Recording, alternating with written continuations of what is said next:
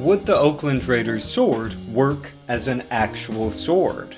Yeah, it's a cutlass. It's not directly designed one for one off of any specific design, but it's pretty much the same. But I do want to talk for a second about the perception of pirates with cutlasses. There wasn't some code that said that all pirates had to use cutlasses. They could use whatever swords they wanted.